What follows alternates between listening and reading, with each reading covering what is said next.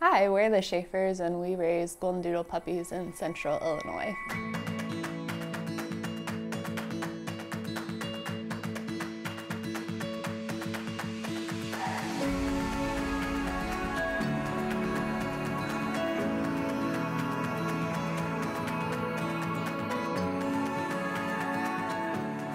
Schaffer Goldendoodles' mission is to provide happy, healthy, family-friendly dogs, and we raise them in an in-home environment so that they're used to being around families.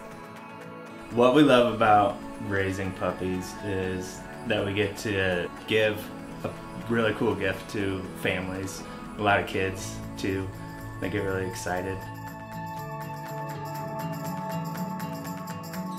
The Schaffer Goldendoodle experience is a little bit different than a lot of breeders because we're in contact with families all throughout the process.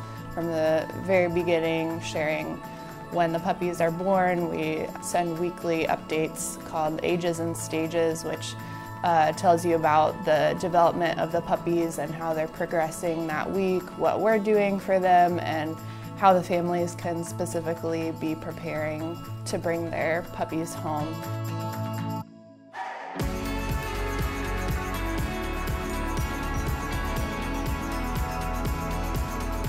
Our dogs we have Maya, our golden retriever. She's actually retired now, but she gave us great litters, and from 2 of those litters we kept her daughters, Sophie and Haven. So we have our 2 female goldendoodles. And then we have our male poodle, Theo. So he's the dad of our litters. And then we also have another female, Talia, who she's technically in a guardian home and lives with her own family, but we will breed her periodically as well. Our dogs have good genetics. We've had them tested through Embark DNA testing, so that tests over 100 different possibilities of different diseases that the puppies could have from parents, and our parents have been cleared of that. Most goldendoodles, they don't shed, so you don't have to worry about picking up fur around your house. We have friends over who are allergic to dogs, and typically with the goldendoodles, they do just fine. Our dogs start out in our living room, right next to our kitchen table. We eat next to them, we play with them. They are around when we have friends over with kids, so the kids always play with them, and they're not just shoved away in a crate somewhere, but they are pretty much like part of our dog family, our family while we have them.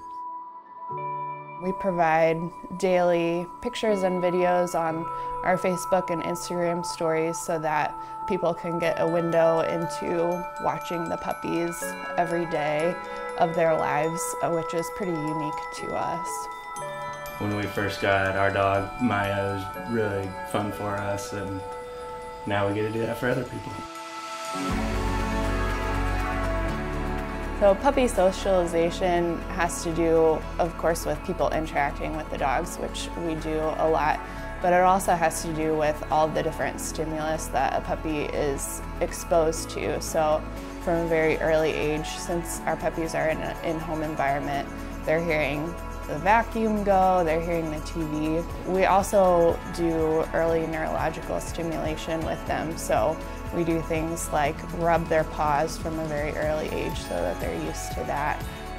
Although we wouldn't say that our puppies are potty trained when they go home, they already have that sense of having a specific potty spot. We've heard from families that the process of actually potty training their puppies is a very quick, easy process because their puppies already have ingrained in them that they want to go potty in a different place than they sleep or play.